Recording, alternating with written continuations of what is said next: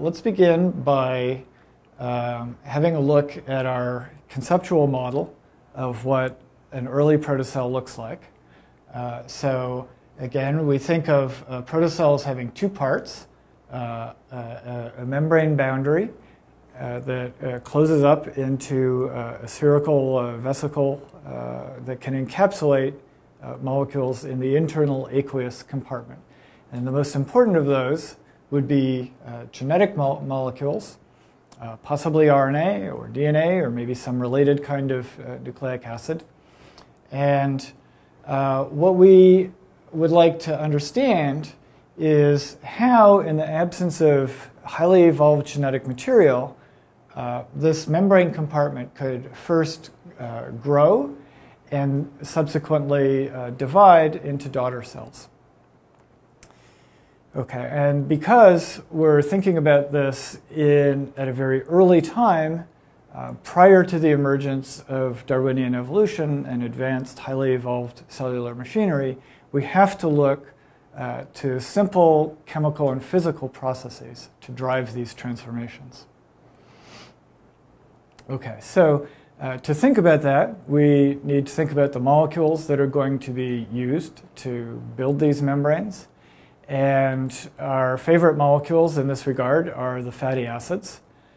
So these range from short-chain saturated fatty acids like capric acid, which are the kinds of molecules that we think could have been easily made in different scenarios on the early Earth.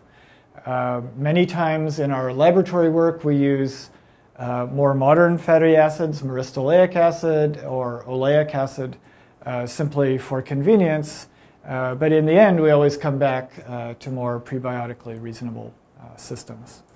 We got into this area about 10 years ago and started doing some very simple experiments based on the pioneering work of people like Dave Deemer and Pierluigi Luisi. Now, the Luisi lab in particular had shown already that you can make vesicles grow simply by adding more fatty acids in the form of alkaline micelles. When the micelles go into a buffered solution, they become a thermodynamically unstable phase. So there's an energetic driving force for those molecules to assemble into either new membranes or to integrate into pre-existing membranes. And at the time, Marty Hanchik was a postdoc in the lab, Shelley Fujikawa was a student. They basically repeated those experiments but using real-time methods of analysis so that we could watch the process of vesicle growth in real time after the addition of food molecules. The assay that we used was a fluorescence assay based on energy transfer from donor to acceptor dyes. It's basically a measure of how far apart the dyes are on average. And as the membrane grows by incorporating new molecules, the dyes are diluted, they get further apart, and energy transfer efficiency decreases. So you can use this as a very effective assay for surface area in real time. So we can watch things grow very easily by this simple fluorescence assay. The first advance in this area came from thinking about an alternative growth pathway. And so this is a pathway of growth that, instead of relying on the environmental influx of new molecules, occurs in a different way by competition between protocells in a population. So some are going to grow at the expense of others. And this was work done by Irene Chen when she was a student in my lab and initiated by discussions with Rich Roberts when he was a postdoc in the lab. So the basic idea was that if you think of our basic protocell model, we have genetic molecules trapped inside a semi-permeable membrane. Now, large polymers contribute very little to the overall internal osmotic pressure in a system like this.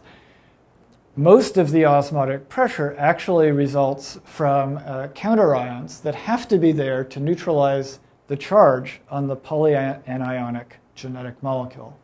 And so this is the classical Donnan effect. These ions contribute to an internal osmotic pressure. And we thought that as a result of this physical phenomenon, this physical effect, vesicles that had more RNA inside them should have a higher osmotic pressure, and maybe that could actually drive growth competitively. So the way that we looked at that experimentally was using the same fluorescence assay that we had been using before to monitor membrane growth following the addition of new membrane molecules.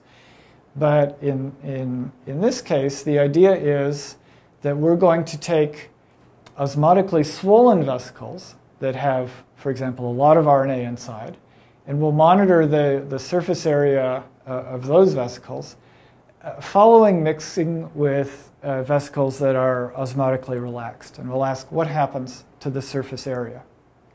Okay.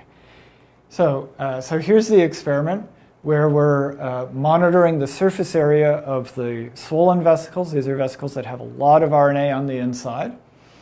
And by themselves, they're perfectly stable. Nothing happens. Same thing for the relaxed vesicles. Nothing happens. As soon as you mix the swollen vesicles with relaxed vesicles, you can see that their surface area starts to increase over a period of minutes. And in control experiments where we mix with buffer or other swollen vesicles, there's very little change. Okay, so it seems like the swollen vesicles are growing by absorbing molecules from their relaxed neighbors. We can, of course, do the converse experiment and monitor the surface area of the relaxed vesicles